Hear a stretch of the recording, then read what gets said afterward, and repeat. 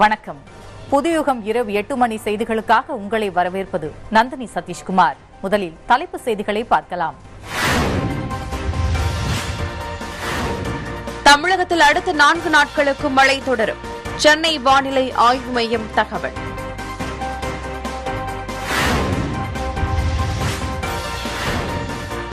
பூண்டி ஏரிக்கு நீர்வரத்து தொடர்ந்து அதிகரிப்பு. நீர்மட்டம் வேகமாக உயர்ந்து வருவதால் வினாடிக்கு 2000 கன அடி உபரி நீர் வெளியேற்றம்.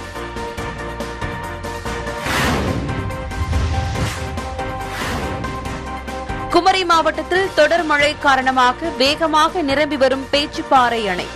உபரி நீர் வெளியேற்றப்படுவதால் கோதையார் மற்றும் தாமிரபரணி ஆற்றங்கரையோர மக்களுக்கு வெள்ள அபாய எச்சரிக்கை.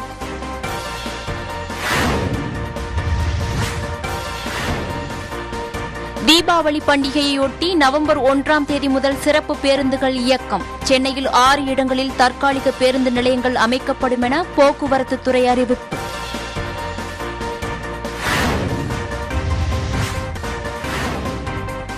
புதுச்சேரியில் அடுத்த மாதம் நடைபெறவுள்ள உள்ளாட்சி தேர்தல் நடவடிக்கைகளை நிறுத்தி வைக்க சென்னை உயர்நீதிமன்றம் உத்தரவு.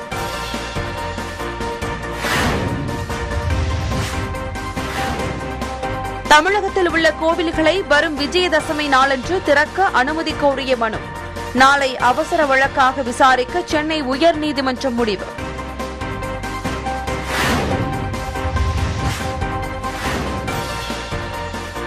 பண்ருட்டி முந்திரி ஆலை தொழிலாளி கொலை வழக்கு. சரணடைந்த கடலூர் திமுக எம்பி ரமேஷுக்கு 2 நாள் நீதிமன்ற காவல்.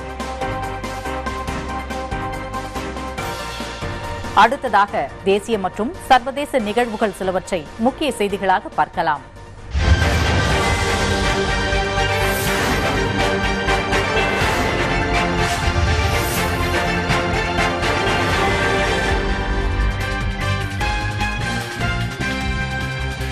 அமெரிக்காவைச் சேர்ந்த 3 பொருளாதார நிபுணர்கள் டேவிட் காட், ஜோஸ்வா டி அங்கிரிஸ்ட் மற்றும் கொய்டா டபிள்யூ இம்பன்ஸ் ஆகியோருக்கு நோபல் பரிசு பகிர்ந்து அளிக்கப்பட்டுள்ளது.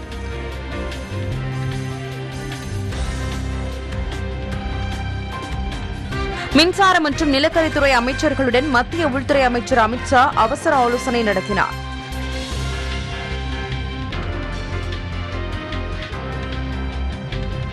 கர்நாடக மாநிலம் கலக்கபுரகியில் மீண்டும் லேசான நிலநடுக்கம் ஏற்பட்டுள்ளது.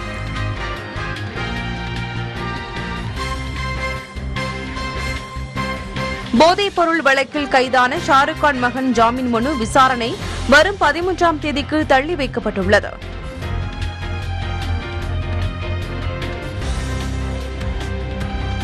பிரபல மலையாள நடிகர் நெடுமுடி வேணு உடல்நலக்குறைவால் திருவனந்தபுரத்தில் உள்ள கிம்ஸ் மருத்துவமனையில் சிகிச்சை பெற்று வந்த நிலையில் உயிரிழந்தார்.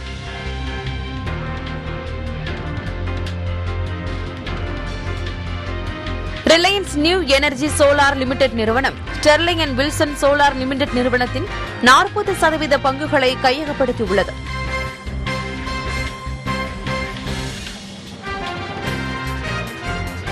ஜம்மு காஷ்மீர் பூஞ்ச் மாவட்டத்தில் தீவிரவாதிகளுடன் நடைபெற்ற தாக்குதலில் ராணுவ அதிகாரி மற்றும் 4 வீரர்கள் சுட்டுக் கொல்லப்பட்டனர்.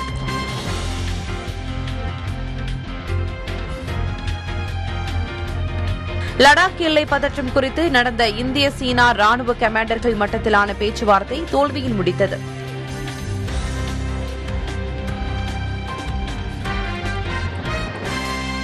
ஏர் இந்தியாவின் 16,000 கோடி கடன் நிலுவைத் தொகையை ஏற்றுக்கொள்ள மத்திய அரசு முடிவு செய்துள்ளது.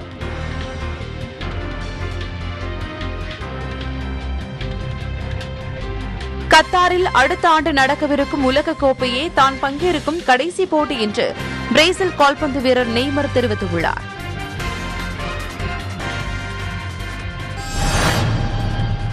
இனி விரிவான செய்திகள் தொடர்கின்றன.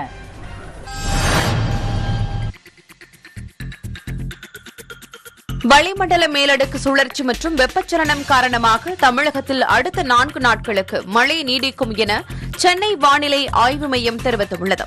அதன்படி நாளை செங்கல்பட்டு, காஞ்சிபுரம், விழுப்புரம், கள்ளக்குறிச்சி, திருவண்ணாமலை, திருச்சி, மதுரை, புதுக்கோட்டை மற்றும் டெல்டா மாவட்டங்களில் ஓரிரு இடங்களில் இடி மின்னலுடன் கூடிய கனமழையும், ஏனைய மாவட்டங்கள் மற்றும் புதுவை, காரைக்கால் பகுதிகளில் இடி மின்னலுடன் கூடிய கனமழை பெய்யக்கூடும் எனவும் தெரிவிக்கப்பட்டுள்ளது. சென்னையை பொறுத்தவரை அடுத்த 24 மணி நேரத்திற்கு வானம் மேகமூட்டத்துடன் காணப்படும் எனவும், நகரின் ஒரு சில இடங்களில் மிதமான மழைக்கு வாய்ப்புள்ளது எனவும் வானிலை மையம் தெரிவித்துள்ளது.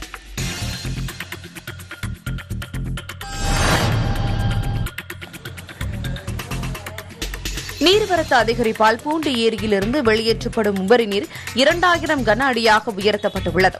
ஆந்திராவில் பெய்து வரும் கனமழை காரணமாக பூண்டி ஏரிக்கு நீர்வரத்து அதிகரித்து வருகிறது. பூண்டி ஏரியின் மொத்த கொள்ளளவான 35 கன அடியில் 34 அடிக்கு நீர்மட்டம் உயர்ந்ததால் நேற்று அணையின் பாதுகாப்பு கருதி 2 மதகுகளின் வழியாக 1000 கன அடி தண்ணீரை உபரி நீராக கொசத்தலை ஆற்றில் பொதுப்பணித்துறை அதிகாரிகள் திறந்தனர். இந்நிலையில் காலை கூடுதலாக 500 கன அடி தண்ணீர் உபரி நீராக திறக்கப்பட்டது. தற்போது நீர்வரத்து 2600 கன அடியாக உள்ளதால் நீர் திறப்பு 2000 கன அடியாக உயர்த்தப்பட்டுள்ளது. இதனால் கரையோர மக்கள் பாதுகாப்பாக இருக்க ஆட்சியர் அறிவுறுத்தியுள்ளார்.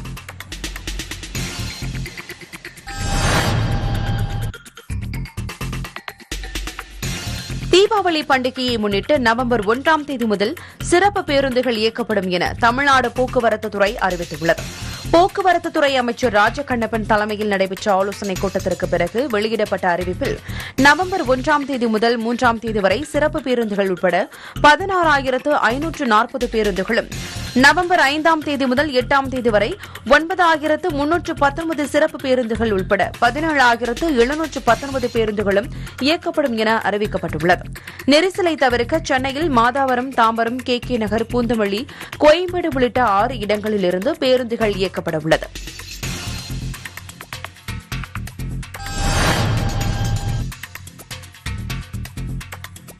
விஜயதசமியை முன்னிட்டு வெள்ளிக்கிழமை தமிழகத்தில் உள்ள கோவில்களை திறக்க வேண்டும் என சென்னை உயர்நீதிமன்றத்தில் மனு தாக்கல் செய்யப்பட்டுள்ளது.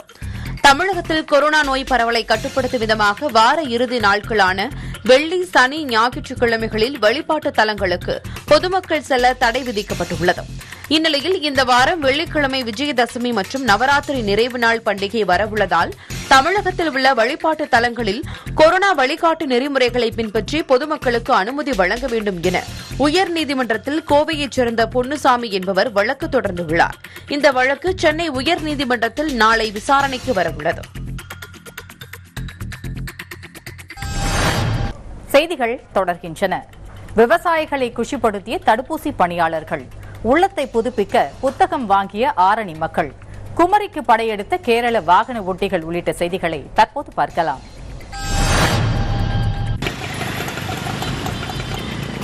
புதுச்சேரியில் அறிவிக்கப்பட்டுள்ள உள்ளாட்சி தேர்தலில் குளறுபடிகளை சரிசெய்ய வலியுறுத்தி எதிர்க்கட்சிகள் சார்பில் இன்று முழு அடைப்பு போராட்டம் நடைபெற்றது.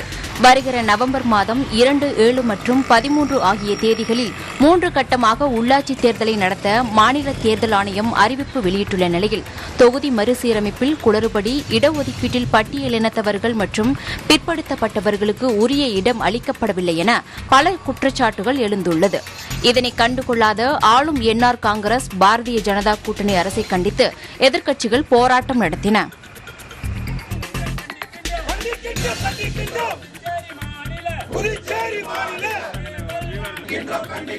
முழு அடைப்பு போராட்டத்தால் பொதுமக்களின் இயல்பு வாழ்க்கை பாதிக்கப்பட்டது. முழு அடைப்பு போராட்டத்தையொட்டி மாநிலம் முழுவதும் 1500க்கும் மேற்பட்ட போலீசார் பாதுகாப்பு பணியில் ஈடுபடுத்தப்பட்டனர்.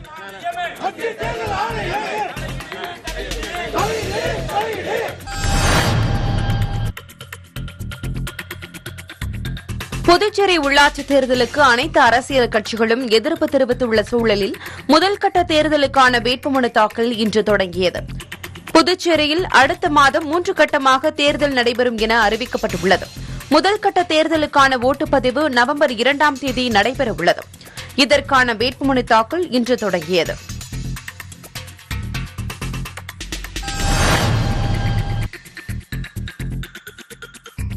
பேச்சுப்பாறை அணையிலிருந்து உபரி நீர் வெளியேற்றப்படுவதால் கோதையார் மற்றும் தாமிரபரணி ஆற்றின் கரையோர பகுதிகளில் வசிக்கும் மக்கள் பாதுகாப்பாக இருக்க எச்சரிக்கை விடுக்கப்பட்டுள்ளது.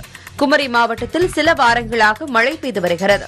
இந்த மழை காரணமாக மாவட்டத்தில் உள்ள பிரதான அணைகளில் ஒன்றான பேச்சிப்பாறை அணையில் வினாடிக்கு 978 கன அடி நீர்வரத்து இருப்பதால் அணையின் நீர்மட்டம் 43.89 அடியாக உயர்ந்துள்ளது. இதனால் அணையிலிருந்து வினாடிக்கு 1338 கன அடி உபரிநீர் வெளியேற்றப்படுகிறது.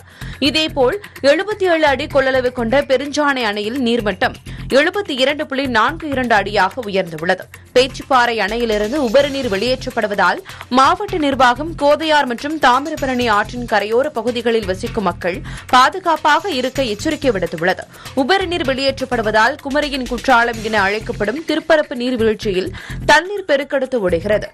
இதனிடையே மாவட்டத்தில் பல்வேறு பகுதிகளில் சாலைகள் பழுதடைந்து கிடப்பதால் பொதுமக்கள் அவதிக்குள்ளாகினர்.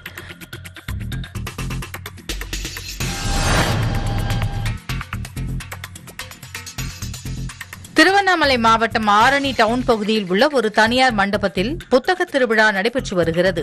இதில் ஆரணி வரலாற்று சின்னங்கள் பற்றிய புத்தகங்களும், ஆரணி பற்றிய சுவாரஸ்யமான தகவல்கள் அடங்கிய புத்தகங்களும், படவேடு கல்வெட்டு, பூசிமலை குப்பம், கண்ணாடி மாளிகை, எஸ்பி நகர் அரண்மனை உள்ளிட்ட புத்தகங்கள் விற்பனைக்கு வைக்கப்பட்டுள்ளன. பெரியார், அண்ணா, அம்பேத்கர் உள்ளிட்டோரின் புத்தகங்களை பொதுமக்களும் இளைஞர்களும் ஆர்வத்துடன் புத்தகங்களை வாங்கி சென்றனர்.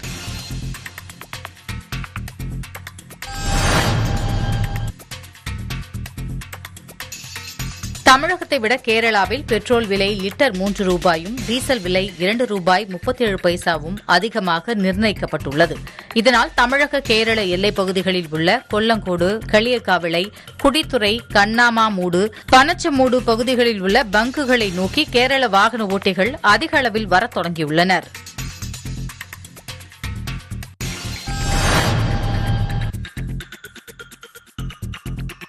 கோவையில் தொடர் மழை காரணமாக பறிப்பு பணிகளில் தொய்வு ஏற்பட்டு தக்காளி மற்றும் அவரைக்காய் விலை உயர்ந்துள்ளது. கோவை டிகே மார்க்கெட்டில் தக்காளி, அவரை, புடலை, வெண்டை உள்ளிட்ட பல்வேறு காய்கறிகள் விலை உயர்ந்து விற்பனையானது. அதன்படி தக்காளி கிலோ ஒன்றுக்கு 37 ரூபாயும், வெண்டை 40 ரூபாய்க்கும், அவரைக்காய் 60 ரூபாய்க்கும், புடலை 25 ரூபாய்க்கும் விற்பனையானது. காய்கறி பறிப்பு பணிகளில் ஏற்பட்ட தொய்வால் காய்கறிகள் விலை உயர்ந்துள்ளதாக விவசாயிகள் மற்றும் வியாபாரிகள் தெரிவித்துள்ளனர். அதே சமயம் ஊட்டியிலும் தொடர் மழை பெய்து வருவதால் கேரட் மற்றும் பீன்ஸ் விலை உயர்ந்துள்ளதாகவும் தெரிவிக்கப்பட்டுள்ளது.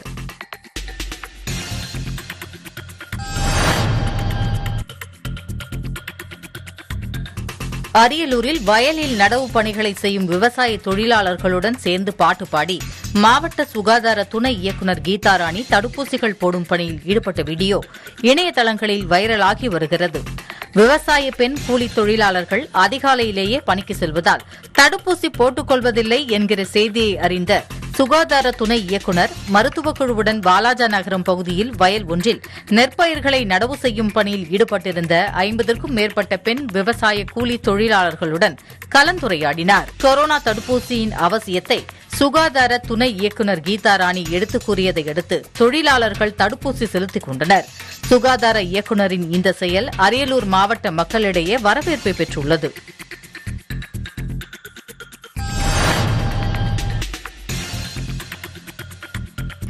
கர்நாடக மாநிலம் தட்சிண கனடாவில் நெக்ரல் கெமராஜே என்ற கிராமத்தில் தனது 1.5 ஏக்கர் நிலத்தில் சாகுபடி செய்வதற்காக சந்திரசேகர் என்பவர் கடந்த 2003இல் ஒரு கூட்டுறவு வங்கியில் 40,000 ரூபாய் கடன் வாங்கினார். அவரால் அந்த கடனை திருப்பி செலுத்த முடியாத நிலையில் அவரது நிலம் வங்கி ஏலத்தில் பறிபோனது. இதனால் விரக்தியடைந்த அவர் தனது அம்பாசிடர் காரை எடுத்துக்கொண்டு சென்றவர் ஆடலில் எனும் அடர் வனப்பகுதியில் 18 வருடங்களாக தனியாக தனது காரில் வசித்து வருகிறார். காட்டில் கிடைக்கும் பொருட்களை கொண்டு மரக்கூடைகளை தயாரித்து மலை கிராமங்களில் விற்று அதன் மூலம் கிடைக்கும் வருமானத்தை கொண்டு அரிசி, சர்க்கரை மற்றும் பிற மளிகை பொருட்களை வாங்கிக் கொள்கிறார். தனது நிலத்தை திரும்பப் பெறுவதற்கான அனைத்து ஆவணங்களையும் அந்த காருக்குள்ளேயே பாதுகாத்து வருகிறார். தன்னந்தனியாக காட்டில் வாழும் அவருக்கு அருகில் உள்ள பஞ்சாயத்து சார்பில் தடுப்பூசி செலுத்த சென்றபோது அவரை பற்றிய தகவல்கள் வெளிவந்துள்ளன.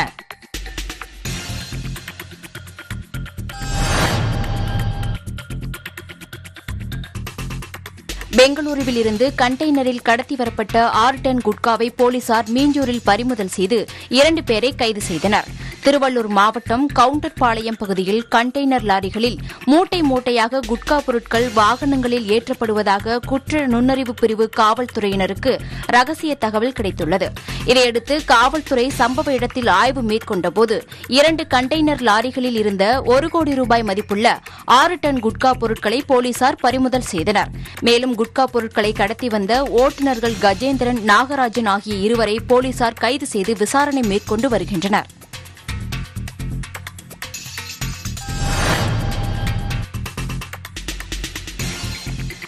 சத்தியமங்கலம் புலிகள் காப்பக வனப்பகுதி வழியாக செல்லும் தேசிய நெடுஞ்சாலையில் காட்டு யானை தனது குட்டியுடன் உலா வந்ததால் வாகன ஓட்டிகள் அச்சமடைந்தனர். சத்தியமங்கலம் புலிகள் காப்பக வனப்பகுதியில் ஏராளமான காட்டு யானைகள் வசிக்கின்றன. இந்த வனப்பகுதி வழியாக தமிழகம், கர்நாடக மாநிலத்தை இணைக்கும் சத்தியமங்கலம் மைசூர் தேசிய நெடுஞ்சாலை அமைந்துள்ளது. இந்நிலையில் காட்டு யானை ஒன்று தனது குட்டியுடன் ஆசனூர் அருகே தேசிய நெடுஞ்சாலையில் உலா வந்தது. சாலையில் சிதறி கிடந்த கரும்பு துண்டுகளை தின்றபடி நடமாடிய யானையை கண்டு வாகன ஓட்டிகள் அச்சமடைந்தனர். சிறிது நேரத்தில் காட்டு யானை தனது குட்டியுடன் வனப்பகுதிக்குள் சென்ற பின் வாகனங்கள் புறப்பட்டு சென்றன.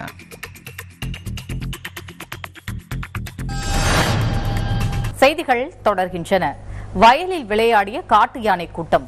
நேரடி சந்தை திறப்பிற்கு விவசாயிகள் வரவேற்பு. பயணிகளுக்கு சிரமம் கொடுத்த அரசு பேருந்துகள் உள்ளிட்ட செய்திகளை தற்போது பார்க்கலாம்.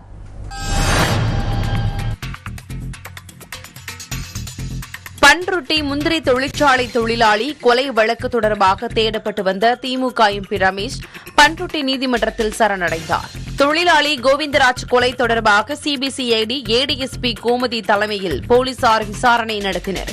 இதில் ரமேஷ் எம்பி, அவரது உதவியாளர் நடராஜ், சக தொழிலாளிகள் ஆகியோர் மீது சிபிசிஐடி போலீசார் 6 பிரிவுகளின் கீழ் வழக்கு பதிவு செய்தனர். கடந்த 8ஆம் தேதி நடராஜ் சக தொழிலாளிகளை கொலை வழக்கில் கைது செய்த போலீசார் கடலூர் சிபிசிஐடி அலுவலகத்தில் வைத்து விசாரணை மேற்கொண்டு பின்னர் நீதிமன்றத்தில் ஆஜர்படுத்தி விருத்தாச்சலம் கிளை சிறையில் அடைத்தனர். இந்நிலையில் பன்ருட்டி நீதிமன்றத்தில் 1வது மாஜிஸ்ட்ரேட் கற்பகவள்ளி முன் திமுக எம்பி ரமேஷ் சரணடைந்தார். அவருக்கு 2 நாட்கள் நீதிமன்ற காவல் விதிக்கப்பட்டுள்ளது. தொடர்ந்து அவர் கடலூர் கிளை சிறையில் அடைக்கப்பட்டார். வரும் அக்டோபர் 13ஆம் தேதி நீதிமன்றத்தில் மீண்டும் அவரை ஆஜர்படுத்த நீதிபதி உத்தரவிட்டுள்ளார்.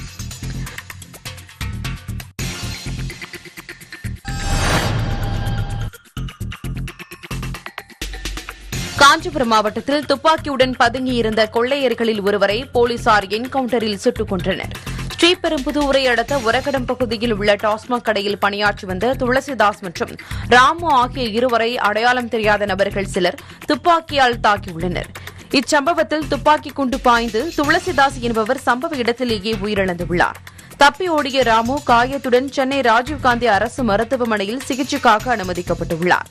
இதேபோல் ஸ்ரீபெரும்புதூர் அடுத்த பெண்ணாலூர் கிராமத்தில் இந்திரா என்பவரிடம் 6 சவரன் தங்கச் செயினை அடையாளம் தெரியாத சிலர் பறித்துக் கொண்டு துப்பாக்கியை காட்டி மிரட்டி தப்பியுள்ளனர்.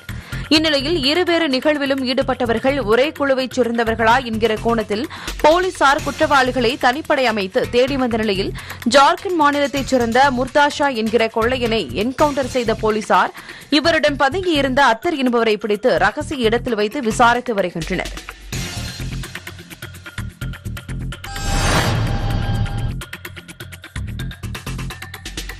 நீலகிரி மாவட்டம் கூடலூர் மற்றும் மசினகுடி பகுதிகளில் 4 பேரை கொன்ற T23 புலியை தேடும் பணி 17வது நாளாக தொடர்கிறது. சுமார் 65க்கும் மேற்பட்ட இடங்களில் பொருத்தப்பட்ட தானியங்கி கேமராக்களில் புலி பதிவாகவில்லை. இந்நிலையில் புலி மாயாறு அல்லது பொக்காபுரம் வனப்பகுதிகளில் பதுங்கி இருக்கலாம் என்ற கோணத்தில் வனத்துறையினர் தேடுதல் பணியில் ஈடுபட்டுள்ளனர். பொக்காபுரம் மற்றும் மாயார் வனப்பகுதிகளில் புலியை தேடும் பணியில் 4 வனத்துறை குழுக்கள் ஈடுபட்டுள்ளனர். அதேநேரம் சிங்காரா வனப்பகுதியில் 2 வனத்துறை குழுக்கள் வழக்கமான தேடுதல் பணியை மேற்கொண்டு வருகிறது.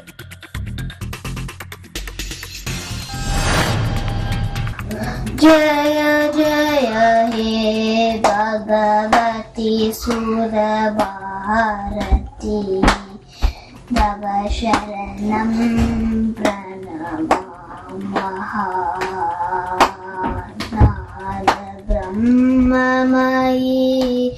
இந்தியாவை போல் உலகமெங்கிலும் நவராத்திரி விழா உற்சாகமாக கொண்டாடப்படுகிறது. இந்நிலையில் அமெரிக்காவின் ஓரிகன் மாகாணத்தில் வசிக்கும் தமிழரான துர்கா ஆனந்த் தனது வீட்டில் வண்ண கொலு பொம்மைகள் வைத்து வழிபட்டு வருகிறார். என் பேர் மாலங்கி. நான் யுஎஸ்ல இருந்து பேசுறேன். நாங்க எல்லா நவராத்திரியும் கொலு வைப்போம்.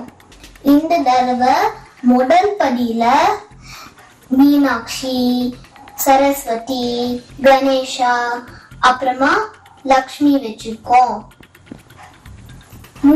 ரெண்டாவது படியில வித்தல், ராமர், குட்டி கிருஷ்ணர் எல்லாம் வச்சிருக்கோம். மூணாவது படியில வித்தல், கடை, அப்புறமா கல்யாண செட் வச்சிருக்கோம். இனிய நவராத்திரி நல்வாழ்த்துக்கள். நன்றி.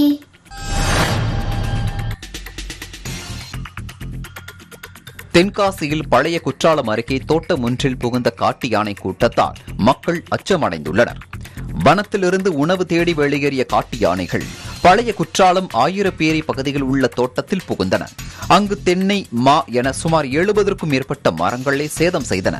இதனால் பாதிப்படைந்த விவசாயிகள் புகாரின் பேரில் யானைகளை வெடி போட்டு காட்டுக்குள் விரட்டும் பணியை வனத்துறையினர் மேற்கொண்டனர்.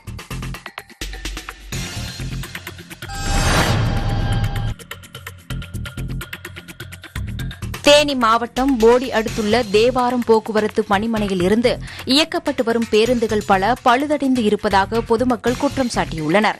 பயன்பாட்டில் உள்ள பெரும்பாலான பேருந்துகளின் உள்புறம் இருக்கைகள் கிழிந்தும் படிக்கட்டுகள் சேதமடைந்தும் காணப்படுகின்றன.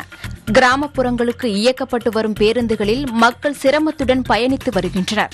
விரைவில் பழுதை சீர் செய்ய வேண்டுமெனவும், இல்லையென்றால் புதிய பேருந்துகளை இயக்க வேண்டுமெனவும் பயணிகள் தமிழக அரசுக்கு வேண்டுகோள் விடுத்துள்ளனர்.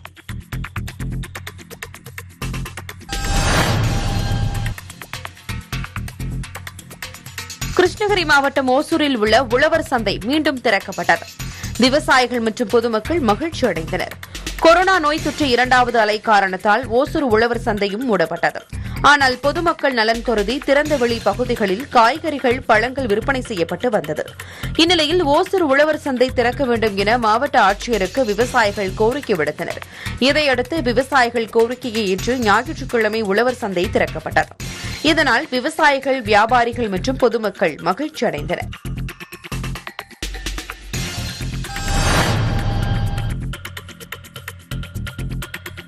பண்டிகைகளின் போது பூசணிக்காய், தேங்காய்களை சாலைகளில் உடைப்படுவதை தடுக்க கோரி சரவணன் என்பவர் கையில் பூசணி, தேங்காயை உள்ளிட்டவற்றை ஏந்தி மதுரை ஆட்சியர் அலுவலகத்தில் புகார் மனு அளித்தார்.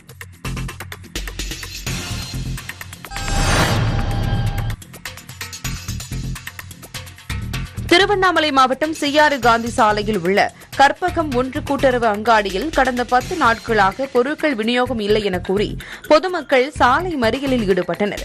இதனால் போக்குவரத்து பாதிப்பு ஏற்பட்டதை அடுத்து தகவல் அறிந்து வந்த போலீசார் மறியல் செய்தவர்கள் மற்றும் ஊழியர்களிடம் பேச்சுவார்த்தை நடத்தி பொருட்கள் விநியோகம் தொடங்கியதும் பொதுமக்கள் மறியலை கைவிட்டனர்.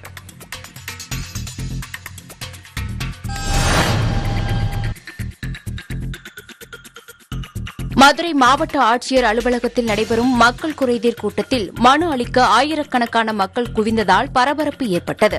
மதுரை மாவட்ட ஆட்சியர் அலுவலகத்தில் கடந்த வாரம் முதல் வாராந்திர மக்கள் குறைதீர் கூட்டம் நேரடியாக நடைபெறுகிறது. இதையடுத்து இன்று மாவட்டம் முழுவதும் பல்வேறு இடங்களில் இருந்து பொதுமக்கள் ஆட்சியரை நேரில் சந்தித்து மனு அளிப்பதற்காக நீண்ட வரிசையில் காத்திருந்தனர். கைக்குழந்தையுடனும் சிறார்களுடனும் பெண்கள் அதிக அளவில் மனு அளிக்க வந்தனர்.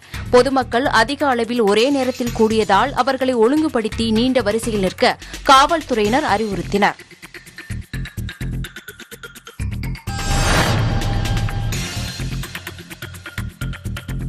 சென்னையை அடுத்த மாங்காட்டில் வீட்டின் முன் நிறுத்தி வைத்திருந்த இருசக்கர வாகனத்தை அடையாளம் தெரியாத நபர்கள் திருடி செல்லும் சிசிடிவி காட்சிகள் வெளியாகியுள்ளன. சென்னை முகலிவாக்கம் பகுதியில் ரேணுகா தேவி என்பவரின் வீட்டின் முன் நிறுத்தி வைக்கப்பட்டிருந்த இருசக்கர வாகனம் திருடு போனது. இதையடுத்து டீ கடை ஒன்றில் வைக்கப்பட்டிருந்த சிசிடிவி கேமராவை ஆய்வு செய்த போலீசார் பதிவான காட்சிகளை வைத்து திருடர்களை தேடி வருகின்றனர்.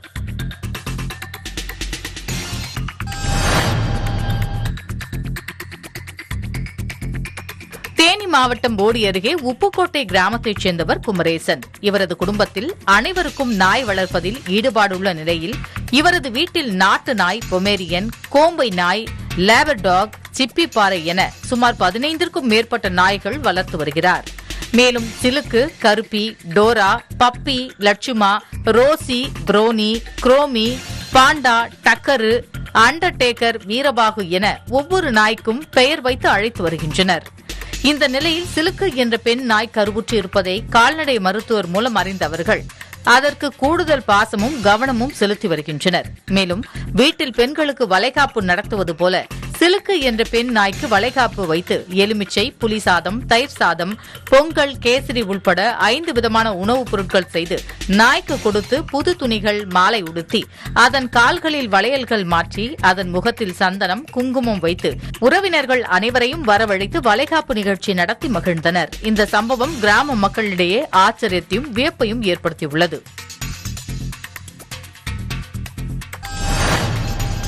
செய்திகள் தொடர்கின்றன.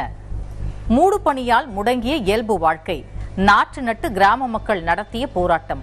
கன நேரத்தில் திசை திருப்பி செல்போன் திருட்டு உள்ளிட்ட செய்திகளை விரைவு செய்திகளாக தற்போது பார்க்கலாம்.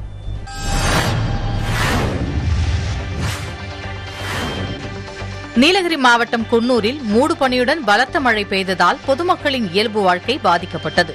மாவட்டத்தின் முக்கிய சுற்றுலா தலங்களான குன்னூர், மவுண்ட் ரோட், பெட்போர்ட் உள்ளிட்ட பகுதிகளில் பரவலாக மழை பெய்தது.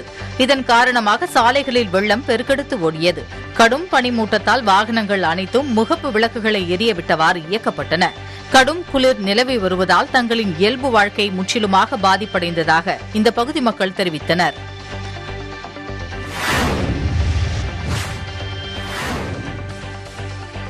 நாகை மாவட்டம் திருப்புண்டி அடுத்த கீழப்பிடாகை ஊராட்சி சிந்தாமணி கிராமத்தில் சேதமடைந்த சாலையை சீரமைக்க கோரி கிராம மக்கள் சாலையில் நாற்று நட்டு போராட்டம் நடத்தினர்.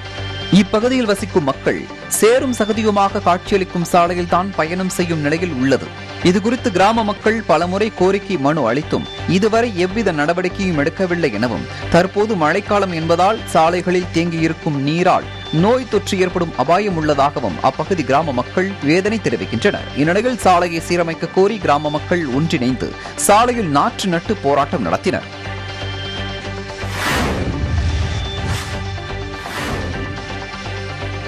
திருவாரூர் மாவட்டம் திருத்துறைப்பூண்டி அருகே சங்கேந்தி கிராமத்தில் உள்ள ஜெராக்ஸ் கடையில் கன நேரத்தில் திருட்டு சம்பவம் நிகழ்ந்துள்ளது. கடை உரிமையாளர் கார்த்திக் தனது 5 வயது மகளை நாற்காலியில் உட்கார வைத்துவிட்டு வெளியே சென்றுள்ளார். அப்போது கடைக்கு வந்த இளைஞர் சிறுமியிடம் கடையில் யாரும் இல்லையா என கேட்டுள்ளார். அச்சிறுமி தனது தாயை அழைத்து வர உள்ளே சென்றபோது அங்கிருந்த விலை உயர்ந்த செல்போனை திருடிக் கொண்டு அந்த நபர் தனது நண்பருடன் இருசக்கர வாகனத்தில் தப்பி சென்றுள்ளார். இதுகுறித்து எடையூர் போலீசார் வழக்கு பதிவு செய்து சிசிடிவி காட்சிகளை கொண்டு விசாரணை நடத்தி வருகின்றனர்.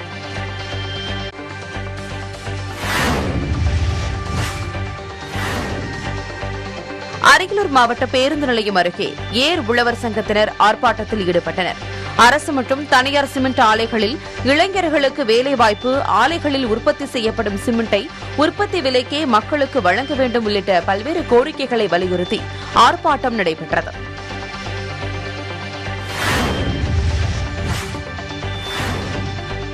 திண்டுக்கல் மாவட்டம் பழனி மற்றும் அதன் சுற்றுவட்டார கிராமங்களான நெய்க்காரப்பட்டி, பாப்பம்பட்டி உள்ளிட்ட இடங்களில் சுமார் 1 மணி நேரமாக பலத்த மழை பெய்தது.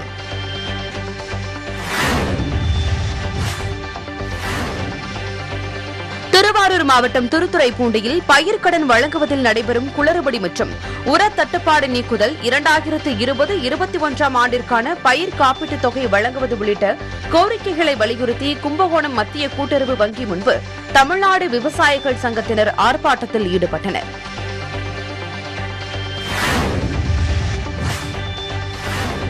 திருச்சி மாவட்டம் சிறுகாம்பூரை அடுத்த வடக்கு சித்தாம்பூரில் பொது வாய்க்காலில் பாசனத்திற்காக தண்ணீர் எடுக்க முயற்சி செய்த தனது கணவர் மருதை அடித்து கொலை செய்யப்பட்டுள்ளதாக புஷ்பம் என்பவர் 3 பெண் குழந்தைகளுடன் மாவட்ட ஆட்சியரிடம் புகார் அளித்துள்ளார். ஊரில் உள்ள பொது வாய்க்காலில் பம்பு செட்டு போட்டு பாசனத்திற்காக தண்ணீர் எடுத்தபோது கிராமத்தில் உள்ள சிலருடன் மருதைக்கு ஏற்பட்ட தகராறில் அவர் கொல்லப்பட்டதாக புகார் எழுந்துள்ளது. சம்பவத்தில் தொடர்புடைய ஒருவரை மட்டும் போலீசார் கைது செய்துள்ளதாகவும் மற்றவர்கள் மீது நடவடிக்கை எடுக்கவில்லை எனவும் கூறி மாவட்ட ஆட்சியரிடம் புஷ்பம் என்பவர் புகார் மனு அளித்துள்ளார்.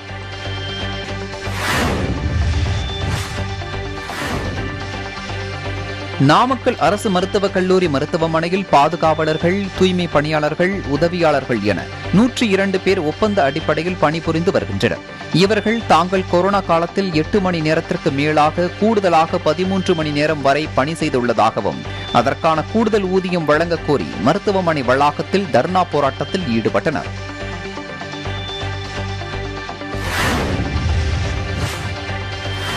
சென்னை பல்லாவரம் அடுத்த பம்மல் பாத்திமா நகர் வெள்ளச்சாமி தெருவைச் சேர்ந்தவர் தமிழரசன். இவரது 3 வயது குழந்தை கிஷோர் வீட்டிலிருந்த ஆல் அவுட் கொசு மருந்தை தெரியாமல் குடித்துவிட்டதை அடுத்து சிகிச்சைக்காக மருத்துவமனையில் அனுமதிக்கப்பட்டது. ஆனால் அங்கு குழந்தை சிகிச்சை பலனின்றி உயிரிழந்தது. சம்பவம் தொடர்பாக சங்கர் நகர் போலீசார் விசாரித்து வருகின்றனர்.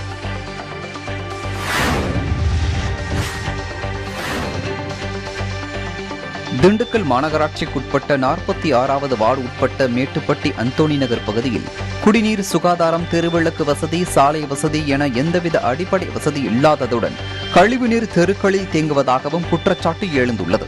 இது தொடர்பாக மாவட்ட ஆட்சியரிடம் மனு அளிக்க வந்தவர்களிடம் மாவட்ட SP ஸ்ரீனிவாசன் நேரடியாக குறைகளை கேட்டறிந்தார். பின்னர் மனு அளிக்க வந்த பொதுமக்களை மாவட்ட ஆட்சியரிடம் மனு அளிக்க அனுப்பி வைத்தார்.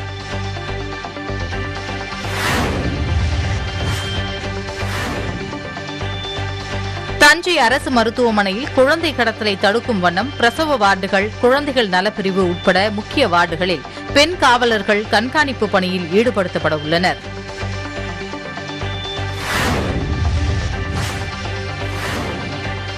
திருவண்ணாமலை மாவட்ட வேலைவாய்ப்பு அலுவலகம் மற்றும் பயிற்சித்துறையின் மூலமாக மாபெரும் வேலைவாய்ப்பு முகாம் திருவண்ணாமலை அரசினர் தொழிற்பயிற்சி நிலையத்தில் நடத்தப்பட்டது. இந்த வேலைவாய்ப்பு முகாமில் அரசு நிறுவனங்கள் உட்பட 25 நிறுவனங்கள் கலந்து கொண்டன. இதில் ஆயிரக்கணக்கான இளைஞர்கள் மற்றும் பெண்கள் கலந்து கொண்டனர்.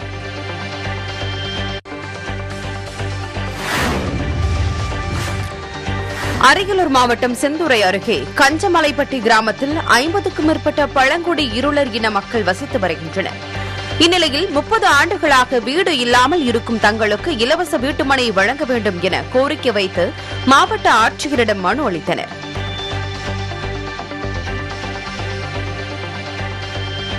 திருப்பூர் மாவட்டம் உடுமலைப்பேட்டை தாலுகா விருகல்பட்டி ஊராட்சியில் புதிதாக நியமிக்கப்பட்டுள்ள கிராம உதவியாளர் முத்துசாமியை மாற்றக் கோரி அந்த பகுதி மக்கள் சார்பில் மாவட்ட ஆட்சியரிடம் மனு அளிக்கப்பட்டது. புதிதாக நியமிக்கப்பட்டுள்ள கிராம உதவியாளர் முத்துசாமி பணி நேரத்தில் குடித்துவிட்டும் பொதுமக்களை தகாத வார்த்தைகளில் பேசி வருவதாகவும் மனுவில் கிராம மக்கள் குறிப்பிட்டுள்ளனர்.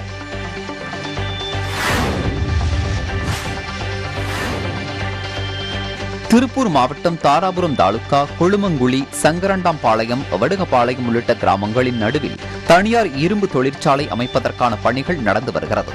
ஆனால் இரும்பாலை அமைக்க முறைகேடாக அனுமதி வாங்கியுள்ளதாக அப்பகுதி மக்கள் மாவட்ட ஆட்சியரிடம் மனு அளித்தனர்.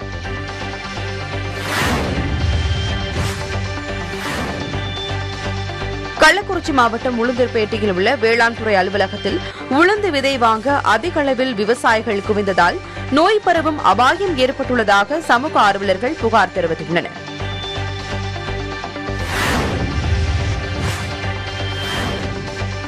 திருப்பூர் மாவட்டம் அவிநாசியை அடுத்த பந்தம்பாளையம் பகுதியில் பதுக்கி வைக்கப்பட்டிருந்த 83 கிலோ கஞ்சாவை பறிமுதல் செய்த போலீசார் ஒருவரை கைது செய்துள்ளனர்.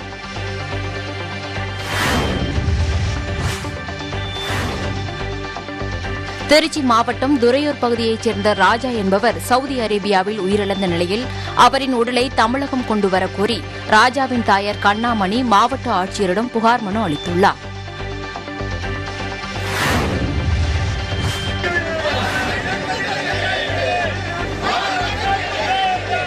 கன்னியாகுமரி மாவட்டம் நாகர்கோவில் மாநகராட்சியை விரிவுபடுத்துவதால் 100 நாள் வேலை செய்யும் மக்கள் பாதிக்கப்படுவதாக கூறி மாவட்ட ஊராட்சித் தலைவர்கள் நல அமைப்பு சார்பில் மாவட்ட ஆட்சியர் அலுவலகம் முன்பு போராட்டம் நடைபெற்றது. இத்துடன் செய்திகள் நிறைவடைகின்றன. புதுயுகத்தின் அடுத்த செய்தி தொகுப்பு நாளை காலை 8 மணிக்கு. நன்றி.